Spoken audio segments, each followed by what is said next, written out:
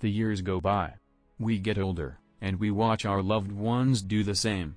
We move through the stages of life, from infancy to adulthood to the hereafter. We love, and we lose, we suffer tragedy and revel in triumph. And through it all, Rafael Nadal just keeps winning French Opens. Nadal defeated Dominic Thiem 6-3, 5-7, 6-1, 6-1 to claim his astounding 12th French Open title on Sunday.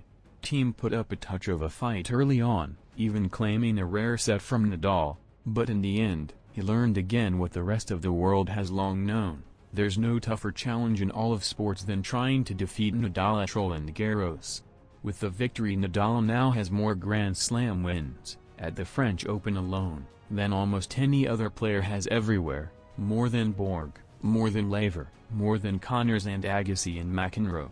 Nadal had won 11 French Opens coming into Sunday, and in the opening set, it wasn't hard to see why. Thiem played some of the best tennis of his life, covering every angle, and rocketing his devastating one-handed backhand, and he still ended up losing that first hour-long set 6-3. But in the second set, Thiem found life.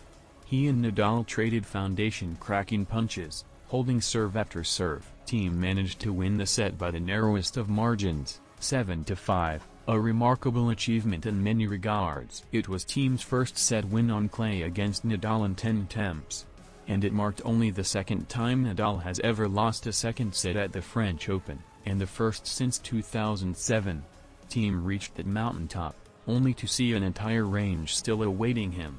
See, beating Nadal in a set at Roland Garros doesn't intimidate him, it just makes him mad. Nadal broke Thiem on 4 straight points in the first game of the third set, dusted him in 4 straight points in the second game, and then broke Thiem again en route to a 4-0 third set lead. He would go on to win the set 6-1, setting up a decisive and crucial fourth set.